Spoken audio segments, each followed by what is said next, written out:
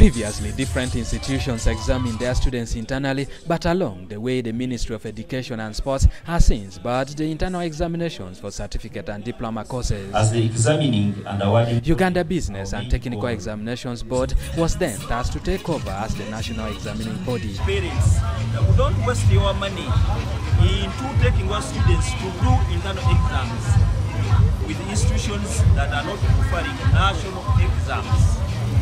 That certificate will stop at that gate. It will not go beyond the gate of that institution unless it is a national exam. Geoffrey Kawanguzi was officiating the 5th graduation ceremony at Uganda Christian Institute for Professional Development in Lira City. I implore you, the graduates, to desist from being lazy, since you are expected to redeploy those skills you acquired from the institution to the various communities that you will go back to.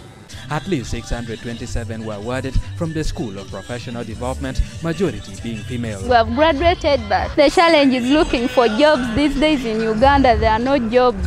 Guys whom I work with, some of them are having masters, others are having bachelors. They sometimes outcompete me. At the School of Nursing and Midwifery, 1,857 were passed out in the first graduation ceremony by the Executive Secretary, Uganda Nurses and Midwifery Examination Board.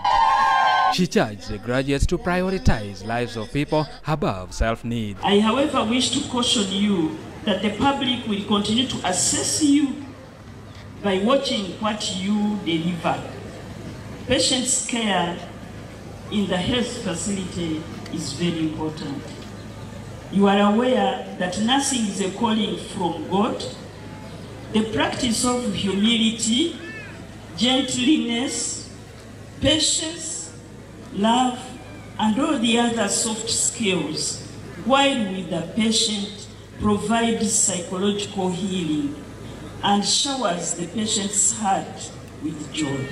Do not be satisfied with the status quo, because the world you are moving into is very competitive, and you need to give yourself a comparative advantage through further training.